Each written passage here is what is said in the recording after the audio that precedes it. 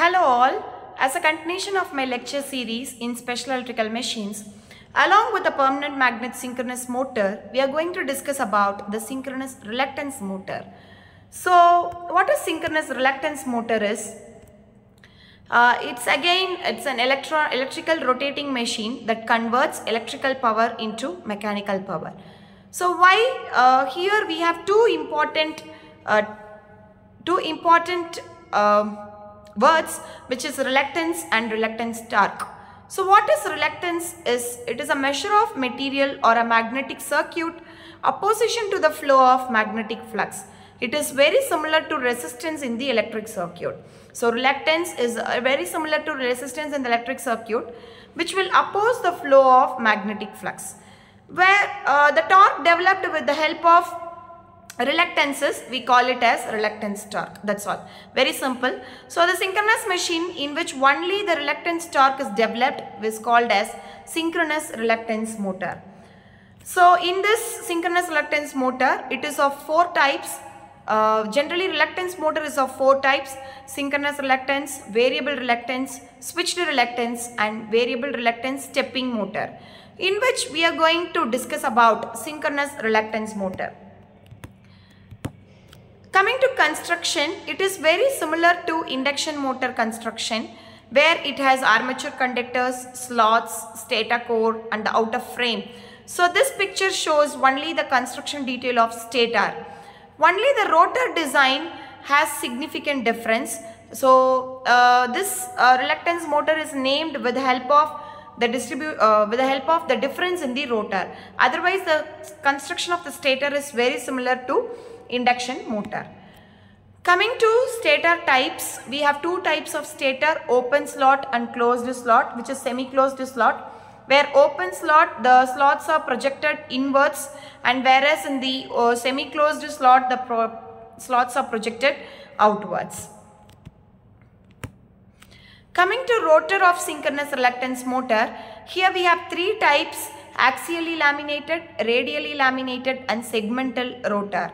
So the picture shows the axially laminated and radially laminated, where axially laminated will be a plus shaped structure and radially laminated will be the parts. It will be like this, the picture. So it will be like individual sheets. Segmental rotor will be inwards projected, and the north and south will be outwards projected. That is what we call it as segmental rotor. So this is axially and radially laminated rotor flux distribution, where it will be a curve shaped structure, and the basic difference between the axial and radial laminated is, the main difference is it's axial and this is radial, and it has two designs. Axial type has two designs, whereas radial type has only one design, and the shaft may be rectangular cross section, whereas in radial type it is circular cross section. And this axial type design, they mainly choose for high speed applications, and whereas radial type is chosen for it is not appropriate for high speed applications. So we have to go with axial type when we go for high speed applications. So this LD and LQ are, we have D axis and Q axis. So when input supply is given, the magnetic field will be produced along the D axis and Q axis.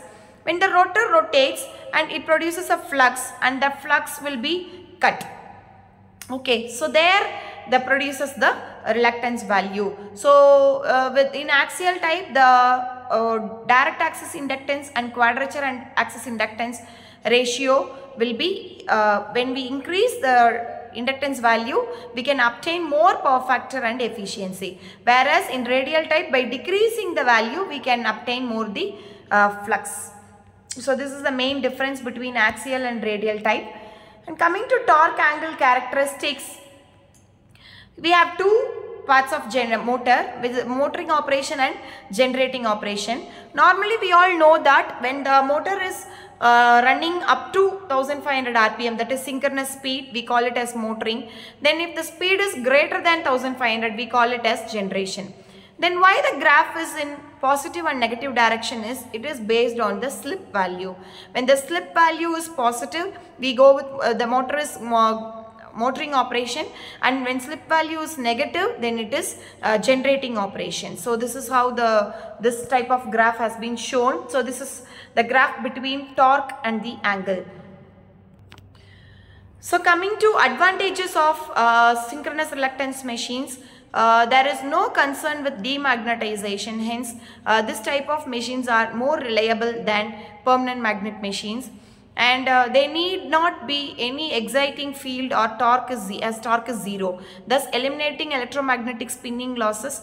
And synchronous reluctance machines are constructed entirely with the high strength and low cost materials. So this is about the advantages of synchronous reluctance.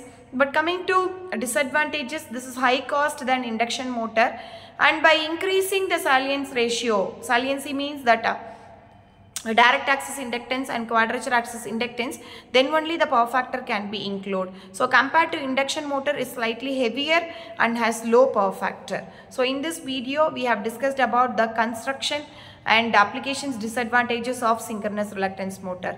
Thank you.